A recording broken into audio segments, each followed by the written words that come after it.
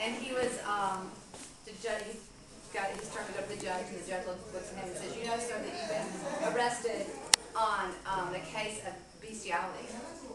And he says, and you know, sir, the judge is still speaking to the man, you know, sir, by definition what that means is that means you've been having sex with cows and pigs and horses and sheep and chickens, and the guy goes, chickens?